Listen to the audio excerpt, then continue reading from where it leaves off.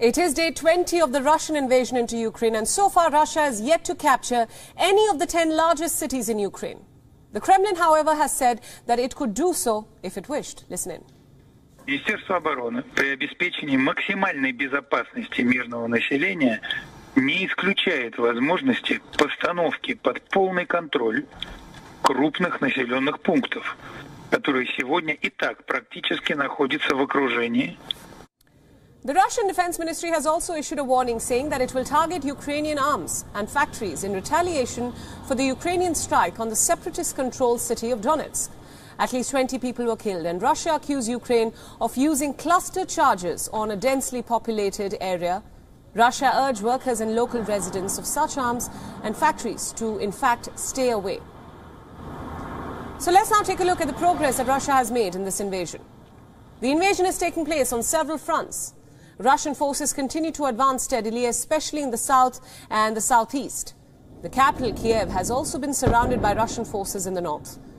Loud explosions were heard in Kiev from the early hours of dawn. A projectile was sent over the capital skyline, followed by a bright light. Russian forces have been bearing down on Kiev, but have made slow progress so far towards the city. The war currently going on between Ukraine and Russia is a war of interest. I would say it's a war between two brothers who have decided to go on a different path because they will not align on the same purpose. Now, Russia will not want Ukraine for any reason to get involved with NATO. Ukraine has decided to join force with NATO, and that's pushed Russia to the war. And that's what led to the invasion on the 24th of February 2022. Decision of Ukraine to join NATO, that was what provoked Russia to say no. Because they understand that if Ukraine joins NATO, it will give opportunity for US to have their path along their border, and that will not be good for them because US will begin to get information which will determine how strong or how weak Russia is. And Russia, who understand the implication of that, have decided to say no. If you go ahead with your decision, this will be the consequence. And of course, that is what we're saying currently. Please let me ask you a question. Now you are acting as you're supporting the US government. Okay, if you're US, will you allow people to come and form alliance in your borders? Look at what is happening. US is the major cause of what is happening in Ukraine. And then you're sitting giving us baby grammar. Let's be sincere. Let's be sincere. It's not fair. It's not fair. This is betrayal of the highest order. Well, the truth remains that US have a good interest. And the interest is simple. The interest to ensure that there is a good bilateral relationship between Russia, Ukraine, and themselves in order for progress. What kind of progress? What kind of good interest? What interest? Okay, betrayal. You call betrayal good interest. Victor to join NATO is a good interest. Now, yes, it's a what good kind interest. Of good interest is that? It's simple. The interest to ensure that you have bodies to protect what kind of bodies? In case there is emergency beyond your control. What kind now, of not only that, listen. Let me even ask you this. Are you saying the way the Russian government, where Putin is going about this right? Bombing everywhere, killing innocent people? I'm not in support. I'm not in support of Putin killing innocent people at then all. What are you saying? I'm not at all. But then the crisis is something one should worry about. This is madness because they even inflating the figures. Innocent people are being butchered every blessed day. And you expect people to be happy? Now, what's your proof that the figures were being inflated? Okay, the other day, they showed, they said, was it 52 people that were dead already? And then you could see someone, you could see it very clear. The person, because he was suffocating, he had to open the cellophane that they covered him with. So what do you have to say about that? What do you have to say about that? And this thing keeps going on every blessed day. Oh, you don't listen to news, you don't have enough fact and you are here? No, the truth is, no. I haven't seen that. I'm surprised you're saying this. Oh, I think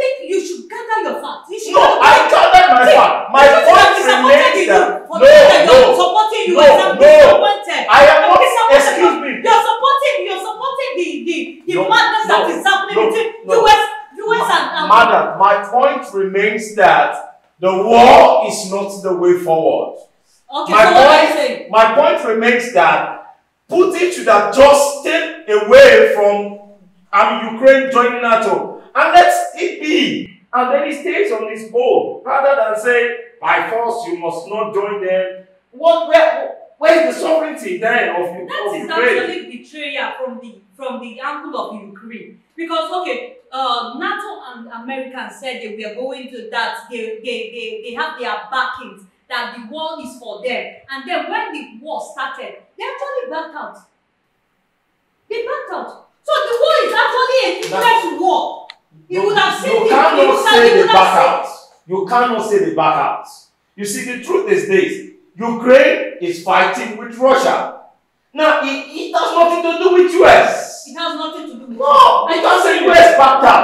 US have to watch them. The truth is, US will first protect because you cannot give first aid when you don't have aid. So US will first protect their own citizens. No, and that's what is happening. US is protecting their own people while Ukraine is carrying its cross. When they now discover that Ukraine has no effort anymore or no power to fight anymore, that's when they will come in. But for now, they have to safeguard their own territory. They have to safeguard and they have money, they have arms to send to the country. Yes, to help them fight their battles.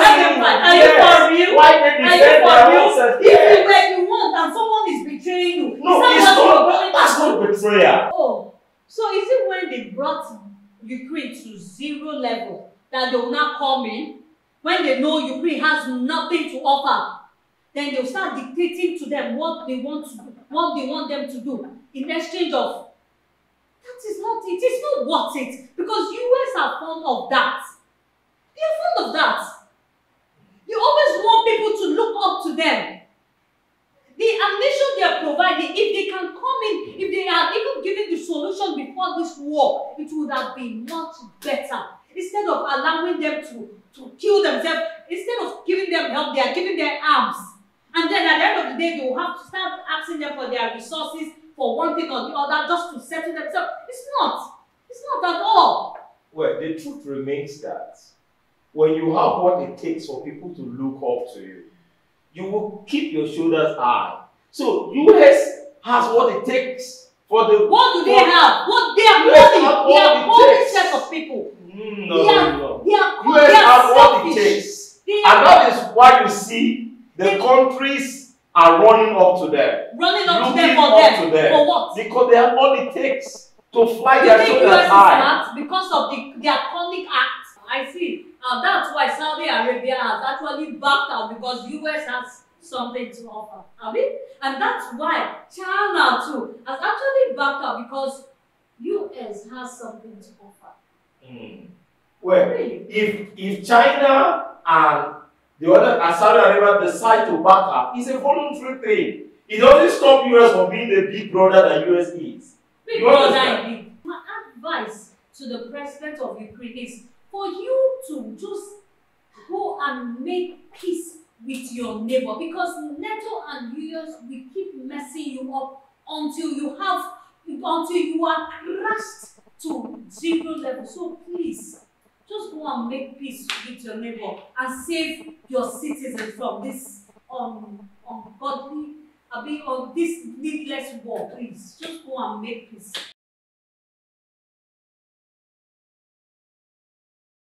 The world has become a global village. That what happens in A affects B. To this end, we want to see the current war between Ukraine and Russia affects Africa. And we can see this from the current rise in the price of things. You can see that currently forest trade is dropping. The stock market is dropping. We have the rate of imported inflation. As we can see using Nigeria as a case study, things are on the rise. And the reason is because most of the things we use in Nigeria are imported. And same goes to some other African countries. So, the current war is affecting importation of goods. And that is what is giving rise to the prices of things in the market. Also, we can see the arc in the fuel price. All of these boils down to the current ongoing war. in Ukraine and Russia. Yes, according to his point, he's actually right about what he said, even though he was at a point supporting the US. But then I want Africans to stay away from siding anybody. They should just be on their lane.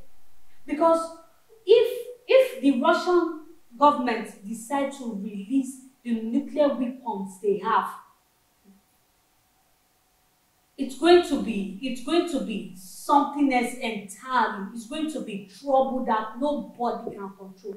So I'll just advise Africans to just stay on their lane and mind their business for now. Africans should not be in support of the both parties because they don't know the problem of these both countries. They should just be on a neutral ground because they don't know the whole truth.